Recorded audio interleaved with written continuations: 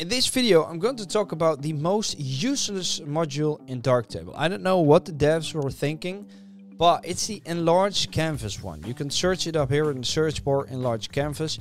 Now, if you increase the percentage left, hey, and it bugs. You see, sometimes this is what happens when I use Darktable. Now you guys can actually see what has happened.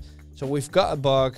I hope the devs will fix this, but let's reopen Darktable again. Alright, so we're back in Darktable. So I'm going to increase the percentage left, the percentage right. It should be green, but this looks white on my screen. And I'm checking OBS and it's white there as well, so it's not my monitor. I'm changing it to black.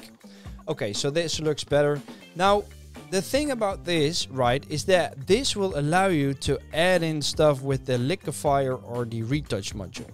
But like I said, Darktable isn't a GIMP, or it's not some Affinity Photo or a Photoshop or Topaz AI or Luminar or any AI program that I've worked with and that I would recommend to you over Darktable when it comes to this stuff, right?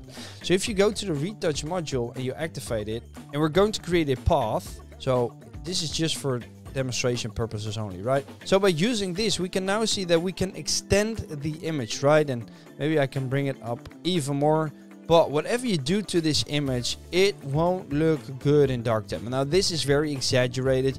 You can do a much better job. You can then use the clone or the heal one and then work around the edges to make it blend in some more. But Darktable isn't meant for this stuff. So like I said, I would recommend an AI program first, and then either go to GIMP or Photoshop and use things like content aware fill that will increase this image if needed.